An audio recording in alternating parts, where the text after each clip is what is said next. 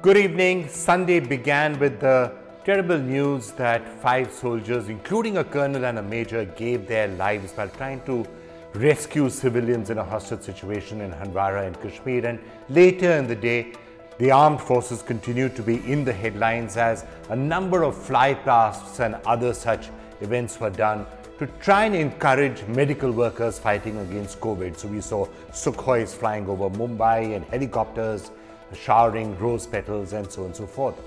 But attention today was also on the continuing plight of migrants as the announcement came that special trains would be run to take migrants back home after screening them, point-to-point trains, and then the possibility of quarantine at the destination when they finally reach there. But the one big question that was swirling around the country today was who's going to actually be paying for these trains, who's going to be paying for the tickets. The notification makes it sound as if the passengers are going to have to pay for it. But there was some clarification that maybe the state governments would pay. Because at the end of the day, these migrants have really had a rough time in the last 40 days. Perhaps these trains could have been done earlier. But certainly, we shouldn't at this point be expecting them to somehow find the money to pay to get home. Here are all the big stories today. A colonel, major and 2 jawans of the Indian Army along with a sub-inspector of Jammu and Kashmir police were killed in an encounter with militants in North Kashmir's Handwara on Sunday. Based on intelligence inputs that terrorists were taking the civilians hostage, a joint operation was launched by the Army and the Jammu and Kashmir police. Civilians were successfully extricated after an 8-hour-long intense gun battle. The Army said 2 terrorists were eliminated.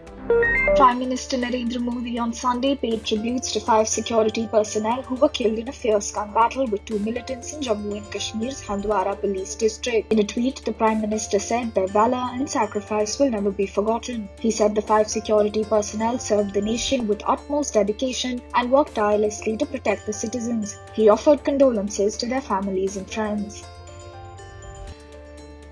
The Indian Air Force, Army and Navy joined hands today to express their gratitude to healthcare workers, police and forces at the front lines of the battle against the COVID-19 pandemic. To show their support to COVID-19 warriors, flypasts, lit up ships and musical tributes by army bands outside hospitals took place across the country. The Indian Air Force choppers showered flower petals on Delhi's LNJP Hospital, RML Hospital and AIIMS to express solidarity to healthcare workers. Flower petals were showered over several hospitals treating COVID-19 patients across the country. The Indian Air Force's Su-30 MKI fighter aircraft also performed an aerial salute over Guwahati in Assam and Rajpath in Delhi. Representatives of tri-service chiefs paid tribute at National Police Memorial in Delhi. The Navy also joined in.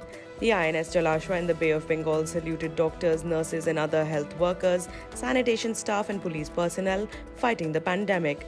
The Indian Army band performed outside the Panchkula Hospital in Haryana to express solidarity.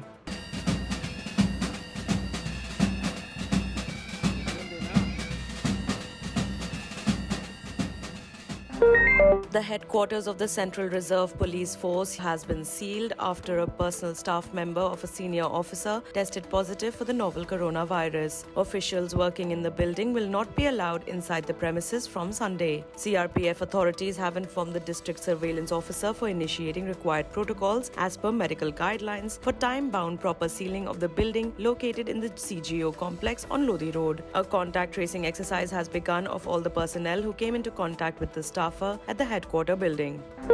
Unlike other hotspots of the country where private offices have been allowed to function at 33% strength, such offices will not be allowed to resume operations in Mumbai and Pune. The Maharashtra government has decided to create a separate category for Mumbai and Pune metropolitan regions that fall within the red zone category, which will have more stringent restrictions than other red zone districts in the state.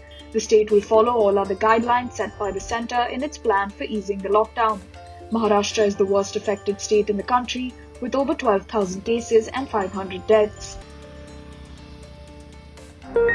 The first special train for Uttar Pradesh carrying more than 800 migrant workers who were stranded in Maharashtra reached Lucknow on Sunday, ending a long wait for many labourers since the nationwide lockdown began over a month ago. The Railways is running Shramik special trains to move migrant workers, pilgrims, tourists, students and others stranded in various parts of the country since March 25th. Meanwhile, nearly 500 students stranded at coaching hub Kota in Rajasthan during the lockdown also reached Delhi in 40 buses early on Sunday morning. The students would be sent to their homes after medical tests.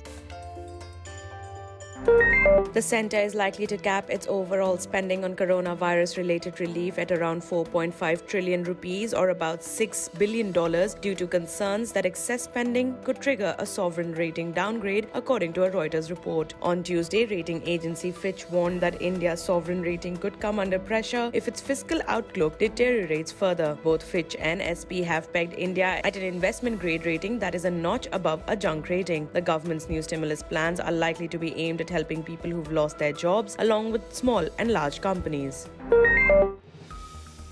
Mohammad Shami may be a regular for Team India in all three formats of the game, but things were different a couple of years ago. During a live chat on Instagram with teammate Rohit Sharma, Shami said that when he got injured during the 2015 World Cup, it took him 18 months to fully recover. That was the most stressful period of his life. He added that when he started playing again, he went through some personal issues during which, had his family not supported him, he wouldn't have made it. Shami further added that he thought of committing suicide 3 times during that phase. Shami's wife had accused him of domestic violence and match fixing in 2018, due to which his central contract was put on hold. The fast bowler was later given a clean sheet by the BCCI.